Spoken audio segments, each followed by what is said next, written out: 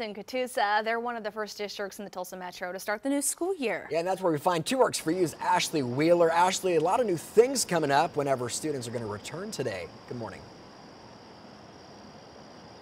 Good morning, Corey and Travis. Yeah, students will be rolling out of bed this morning for the first day of school here in Catoosa.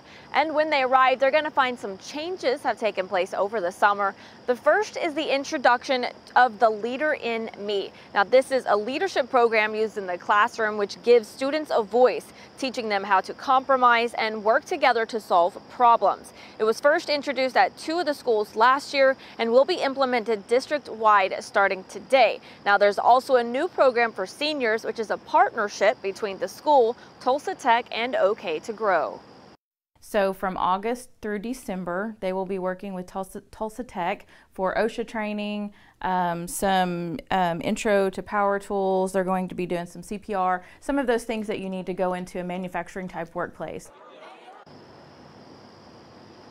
And then in January, the students will have the opportunity to interview for paid internships, which could lead to full-time positions in industries like manufacturing.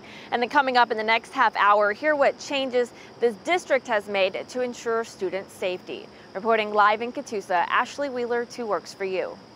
Well, it looks like Catoosa has a busy school year ahead for them. Thanks, Ashley.